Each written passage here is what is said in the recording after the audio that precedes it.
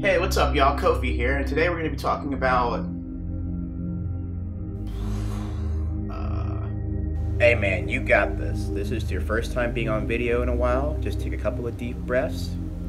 You got this, man. Thanks, man. Hey, wait, is this like one of those conversations where there's like one of us, but there's two of us, but there's one of us? Me? No. You're hallucinating, dude.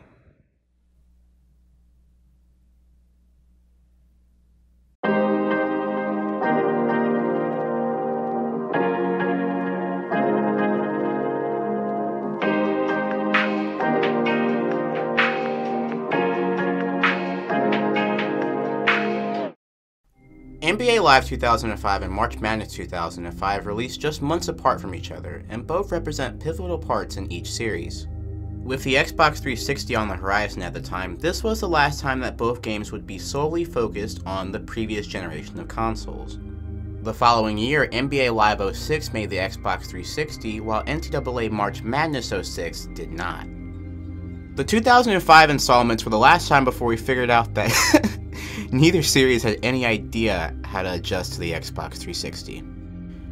Anyway, in this video, we're going to look at a few features the games had in common and a few places where the games separated themselves from each other. So first up is gameplay. For the most part, the core gameplay is damn near identical, and like most basketball games in that time, did not age well at all. And I know I may be a bit unreasonable, but that just goes to preach the progress that basketball games have made. When you stick a recent game next to one of these 2005 staples, the improvement is exponential. Nowadays, going back to both games, the 5-on-5 gameplay is hard to play now. There are no signature jump shot animations, defense is choppy as hell, passing you have very little control over. I could go on, but I realize that I'm being unfair. However, we can take a look at what both games introduced. So NBA Live and March Madness both had freestyle control and wanted to give the players more options with the limited amount of buttons at the player's disposal. The game's addition was Freestyle Air. You would be able to perform putback dunks, adjust your layups and dunks in midair, as well as do some cool new stuff. This was in both NBA Live and NCAA March Madness. However, NCAA March Madness had one additional feature that separated itself from NBA Live and made it a much better experience in my opinion. I'm talking about the floor general system. This allowed you to run certain offensive sets and plays. This is a delightful way to not only get some great scoring opportunities, but it also promotes AI off-ball movement, which is the main thing basketball games struggle to tackle. It sucked playing a basketball game back in the day, controlling one person and you look around the rest of the court and realize your teammates aren't doing anything. Like at all. In March Madness, you were able to pick from 6 different offensive sets, and I know it doesn't sound like a lot today, but these were versatile sets that allowed you to have more than one option within each play. For example, if you ran the 1-4, you could either move the play initiator to the left or the right, or pass to the 4 other people on the team, and the set would run differently depending on the action that you performed. In addition, you could also set up presses and zone defenses. By the way, when I say that there are only 6 offensive sets, I only mean that there are only 6 offensive sets in your disposal while the game is being played. There is a deeper library of plays that you could run out of timeouts, and if you wanted to change any of the 6 set plays before a game, you could do that with the library of offensive sets in the game. Think of them as audibles in any football game you've played. There are more than 6 plays in your playbook, but you can only call 6 audibles, if that makes sense. It was a very cool and advanced idea that does not show up in NBA Live, which sucks for a number of reasons. It was good to be able to run plays for JJ Redick and Adam Morrison in March Madness, while in the NBA Live game it was a bit more complicated to get your shooters open. This was really disappointing to see and really held back the potential of the NBA Live gameplay for that year. Now, the reason why they maybe didn't do it is because the shot clock is 24 seconds, and in college at the time it was 35. However, my counterpoint is that with only 6 sets at your disposal, it doesn't seem that overwhelming. It seems that you could do the quick D-pad action and still get your play off. Before I continue, let me explain how plays and set offenses relate to each other. You can run many different plays out of a specific set offense. For example, in middle school we had a play called Horns Down, which ran out of the Horns offensive set. Does that make sense? Another way you could put it is if you put all your documents in a specific folder on your computer. That specific folder is the offensive set, and the documents inside that folder are the plays. Is everybody good now? Okay. If you compare it to 2K's current play calling system, it's so intricate and deep that it actually takes away from the gameplay. For example, if you want to call a specific play and not a freelance set for a player, you have to basically waste at least 7 seconds of your time just searching for the play. Then if your player is out of position, which they probably are, there's a few more seconds to wait for them to get into position. You see what I'm getting at? There's not enough time in NBA 2K to really call the specific play that you want. However, 2K's freelance set system is different. If you call a freelance set one possession, the players will keep running to that specific spot for future possessions. That way you can start to build recognition, and you already know where they're going to be. And honestly, that's the closest basketball games are going to get in terms of advanced play calling. The 24-second play clock is the main factor in all of this. Now, if this was NCAA March Madness 1950, you wouldn't have to worry about shot clocks, or crossovers, or three-pointers, or dribbling with your non-dominant hand. I'm sorry, Bob Cousy. Anyway, in NBA Live, the thing that halfway makes up for this is off-ball control, which was introduced in NBA Live 2004. It's still a good way to get open, facilitate alley-oops, and handoffs, so you do have some options to facilitate offense, but there were way more options in March Madness. Moving on to game modes. Now, both games had dope-ass game modes, and both had new ones that were promoted on the back of the box.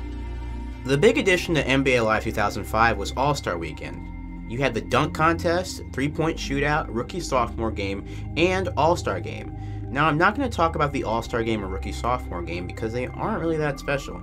The only difference from you being able to put those teams in play now and in this mode is the fact that you're able to throw the ball off the backboard. And that's it. The three-point contest was okay, anyone could enter, and it was fun to see who could make the most. I like to pick all the centers with 0 ratings and see how many each person could make. And that honestly should just be the real three-point contest one of these years, to be honest. Dear NBA, please do that once. Now, the real show is the dunk contest. This is still one of the best, if not the best dunk contest we've ever seen in a video game. I'm in the camp that thinks this is the best, and that's not just the nostalgia talking. This game had options. And this was the first video game that taught us that all 50s are not created equal. The most important part about this dunk contest is the fact that a lot of these take great skill and timing. To this day, there are still a lot of lob dunks that I just can't do. Well, yeah, because you sucked. Oh, shut up. But seriously, you actually had to practice for the dunk contest. NBA Live realized this and even gave us 3 specific dunk tutorials and practices just for it. You had to master the lobs, the gathers, the flips, the timing, the shot clock tosses, the out of bounds video tosses, all of it. This game mode was actually harder than the 5-on-5 gameplay. Now yes, there were some easier dunks that could still get away with 50s, but if you wanted to truly call yourself a dunk contest master, you actually had to put in effort. And for most of you, that's probably going to be the best part of the video, so I mean, if you guys leave now, like, I get it. I mean, some jerk is probably just going to put the time code in the comment section. You know what, actually, I'll just do it myself. Anyway, so the NCAA game didn't have All-Star Weekend, but they did have something I think is really cool personally. It's the College Classics feature. In this mode, you would insert yourself back into these classic moments over the decades. You get to replay moments like The Shot, David vs. Goliath, Beat the Unbeatable, and more. I've also written an article about it on SB Nation if you want to check out an in-depth review of each level in terms of difficulty and the history behind it. So click on that afterwards, I guess. It felt like an interactive time capsule that you could just go back and revisit anytime you wanted to. I only wish that there were way more levels and that the gameplay wasn't as exploitable so that all the levels could feel like a challenge, because they're not all the same. I had to use some tactics that I'm not really proud of just to beat Virginia with Chaminade, okay? Now, moving on to NCAA's Dynasty mode, which is fun and flawed at the same time. You could pick a team and turn them into an absolute force to be reckoned with. The only problem is that the turnaround is way too quick. Now, before I continue, there's something I want to say about both games that apply to both games. The rating system is trash. These games depended on a pretty stagnant rating system that put players on an exponential scale, rather than a more linear scale like the games we have today. Both games had something called strengths that are divided into 4 icons: dunk, block, lockdown, steal, person, and three-pointer. In this game, if you had 2 players with the same overall, the player with more icons would be the more useful player, even though the overalls are the same, if that makes sense. Here's an example. So the Heat and Pacers are both 80 overall as a team, right? So here's a look at their rosters. Seems like each team has a chance and they're fairly even, right? Now let's look at another 80 overall team, the Utah Jazz. Yeah. What the hell? I hope that sums up my point. Anyway, back to the March Madness Dynasty problem. Recruiting just wasn't a challenge, and it seemed like no matter what team you chose, you could end up with the #1 class if you bother the top recruits enough. And all of these top recruits are better or close to just as good as the best player currently on your team, and most of them have more than 1 icon. Take a look at the roster for the knockoff McDonald's All-American game people that they probably didn't have licenses for. It's just too easy to recruit in this game and then have a dynamite squad in the next season. This led to a dynasty mode that didn't seem like you were building a team, but rather only replacing one. However, this was the only way to get some of the best players in the game all on one team without having to use creative players, so I'll let it slide. Now, NBA Live's dynasty mode had the opposite problem. Yes, the game let you both scout players and try to woo free agents. However, the scouting remains to be the most tedious part of this game.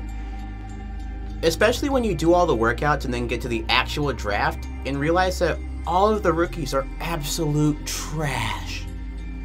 In this simulation, my first round pick was a 49 overall. First round pick! When you see shit like this, it makes you feel like the whole scouting part was pointless to begin with. I'm not going out of my way to scout and end up with a 49 overall point guard that can't cross over. So we have a game where the newcomers are too overpowered, and another game where the newcomers are basically unplayable at the start. Both are broken, so you have to go with the NCAA system because at least you have fun building a dynasty, even though your team is going to be a smidge OP. And for both games, the simplicity of the gameplay didn't reward the complexity of the improvement and development systems implemented in both games. There was no point in working on improving your point guard's layup or dunk rating if you were going to get blocked by Sean Bradley every single time. And that's the point I'm trying to make. Sean Bradley is like a 56 or something overall in 2005, but since he has a high block rating, he's more useful than a 75 overall with no icons. And that's the main hurdle that gets in the way of both games. The gameplay at its core was fun, but not ready for the more advanced and detailed ideas that each series had for each other. And sadly, no gameplay in the series before the NBA Elite 11 fiasco really got close enough to making the outside ideas worth buying the game when you compared it to 2K. My favorite type of development drills were the type where you could just play a fun game, and how you participated was directly related to how much you improved. In the later 2K games and the mycareer levels, they do a very good job with this, before they added VC. Well, that's all I have for this edition of oh god, this is not a series. Oh well. Feel free to like and subscribe so you never miss a video from me, and tap that bell icon. I think it's a bell icon. Yeah? Okay. So I won't go broke if the worst happens to me. Thank you guys. I'll see you guys next time. Bye!